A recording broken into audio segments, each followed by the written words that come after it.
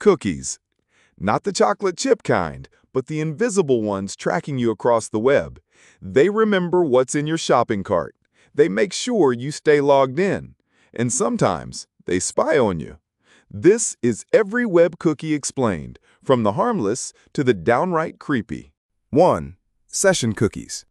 Let's start with the lightest kind, session cookies. Think of them like short-term memory. They only stick around while your browser's open.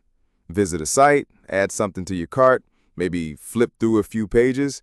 Session cookies are quietly keeping track. But the moment you close that tab or quit the browser, they vanish. No goodbye, no trail left behind. They don't follow you, they don't spy on you, they just help the website function while you're there. Harmless, helpful, and temporary. They're the post-it notes of the internet cookie world. 2. Persistent cookies. Now, enter the memory hoarders. Unlike their session-based cousins, these don't disappear when you close the tab. They stay. Days, weeks, even years, unless you delete them. Why? Because they're built to remember you. Your login info, preferred language, dark mode, all saved. So the next time you visit, the site feels familiar. No need to start from scratch. Sounds convenient, right? It is. But here's the catch. They can also be used to track your behavior across visits. Helpful, yes, but if misused, they blur the line between personalization and surveillance. 3. First-party cookies. These are the good guys, mostly. First-party cookies are set by the website you're actually visiting. You're on Amazon? Amazon sets the cookie, not some sketchy third party. They help the site remember you, your login, shopping cart, language preference, and how many times you've stopped by.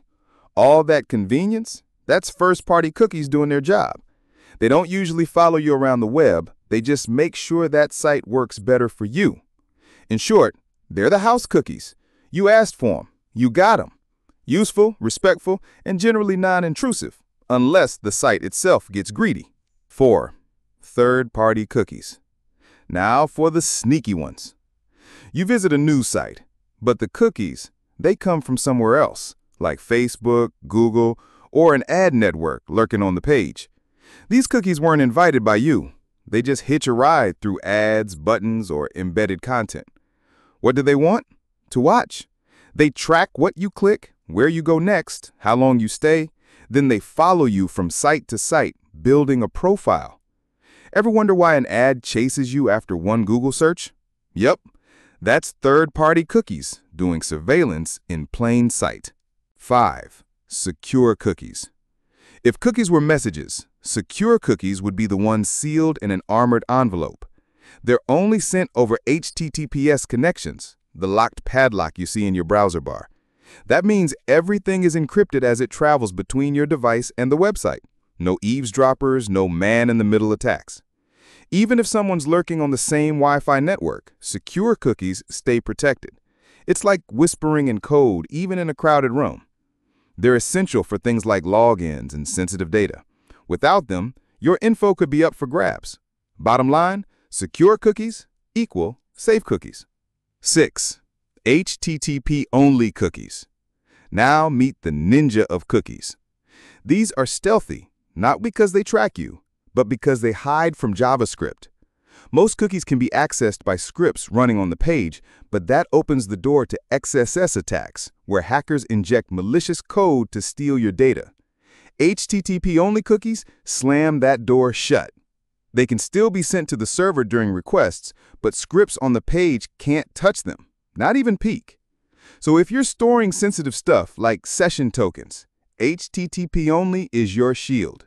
Quiet, invisible, and seriously secure. 7. Same-site cookies. Same-site cookies are like bouncers for your browser, deciding when and where cookies are allowed to go. They come with rules, 3 to be exact. Strict, only sent on same-site visits, no cross-site sharing at all, super private. Lax, sent with basic navigation, like clicking a link, but still blocks risky requests. None, anything goes, but only if the cookie is marked secure. These settings help block cross-site request forgery, CSRF, and reduce reduce tracking abuse. Modern browsers are leaning toward lax by default, putting user privacy first. Same cookie, smarter boundaries. 8. Zombie cookies. Just when you think you've deleted them, they come back. Zombie cookies live up to the name. They're nearly impossible to kill. Unlike regular cookies, these aren't stored in just one spot. They hide copies of themselves in multiple places. Flash storage, HTML5 local storage, even in browser cache or e-tags. Delete one, another brings it back. They're often used by aggressive advertisers or trackers who want permanent access to your data. It's like playing whack-a-mole with your privacy. Even worse, you probably didn't agree to them in the first place. Zombie cookies equals shady business. 9. Super cookies. If zombie cookies are hard to kill, super cookies are nearly invincible. These aren't even real cookies. They don't live in your browser's usual storage at all. Instead, they hide in places like ISP-injected headers, flash storage, or device fingerprinting data. What makes them super? They're incredibly hard to detect and nearly impossible to delete. Clearing your cookies won't touch them. Private mode won't stop them. They can track users across multiple sessions even after reboots. Some ISPs and ad companies have used them without consent, triggering major privacy backlash. Super cookies, invisible, persistent, and deeply invasive. 10. Flash cookies, or LSOs. Remember Flash? It's thankfully dead. But for a while, flash cookies, also known as LSOs, were everywhere. These cookies didn't follow browser rules. They stored way more data, like video settings, game progress, or login states, and weren't deleted when you cleared your normal cookies. Advertisers loved them, because they could rebuild tracking data even after you wiped everything clean. Worse, most users had no idea they even existed. Today, modern browsers and privacy tools block LSOs by default.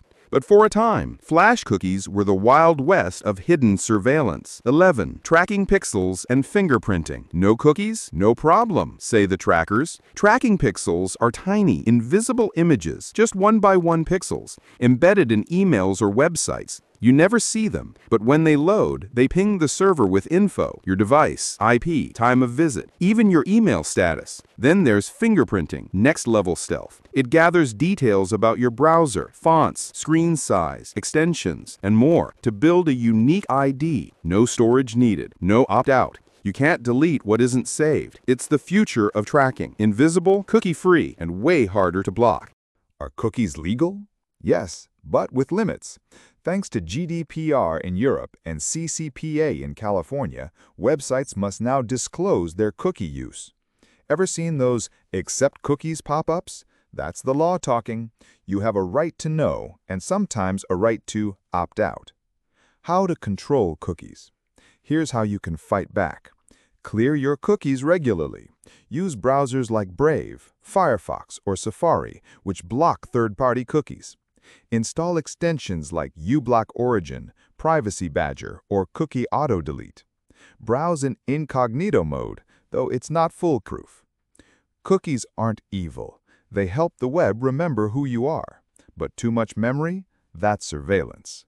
Now you know the difference between session, persistent, zombie, and even super cookies. So next time a site says, "We use cookies," you'll know exactly what kind. If you learned something new, hit that like button.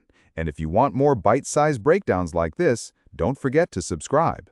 Until next time, stay private, stay sharp, and clear your cookies once in a while.